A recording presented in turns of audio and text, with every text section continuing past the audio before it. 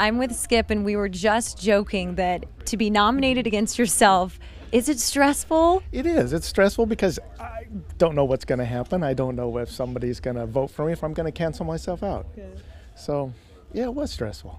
And were you surprised with the episode that won, or did you agree? I agreed. I said it was a fantastic episode. I think it's one of the best Breaking Bad episodes I've done.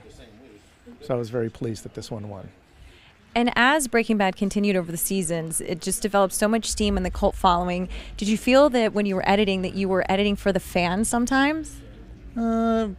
Maybe, but mostly we were editing for the show, for the style of the show, for the feel, and to give it to the fans, what they were looking for. So talk to me about what makes a Breaking Bad episode Breaking Bad, the editing. I think it's the style. We have the great actors, we've got the great writing. I think just the pacing that we would do. We'd let things play out much longer than most people would, and that was our show. And, you know, this has been just such a phenomenal year for you guys. What was it like this final season? Was there extra pressure? Well, it was extra pressure in order to deliver the quality that we've been known to deliver. And, you know, were we going to hit the expectations of the fans? And we did. Yeah, but there was a lot of pressure to make that happen. And what's your editing style like when you're in the bay and you're in your zone? Are you just kind of tunnel vision? Do you seek advice from others? Usually you're kind of tunnel vision, and then once you get through something and you've looked at it, then I will have my assistant come in and take a look and say, is this working? So I always get advice from others. And when you have a challenge, what was your biggest challenge over Breaking Bad?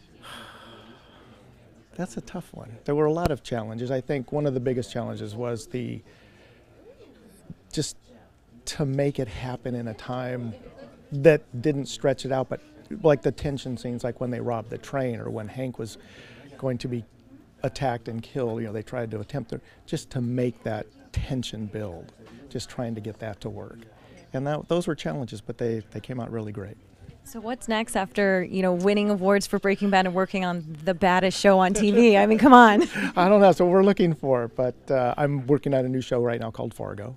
That's for FX. It's a limited series, and it's hopefully going to shape up really good. Oh, absolutely. I'm really excited for that. I was waiting. I was like, someone needs to make that into a TV series. Yes, they're doing it, and the scripts are really great. The actors are great. I think it's going to be another really top-notch show. And finally, any advice you have for up-and-coming editors? Stick with it, be diligent about it, take your time, learn from people who are willing to teach you, and just stick with it and go for it, because if you try to slack off, you're not going to get there. And congrats, enjoy tonight. You can technically celebrate winning as multiple people, so that's like super party time for you. It is great. Thank you so much. Thank you so much.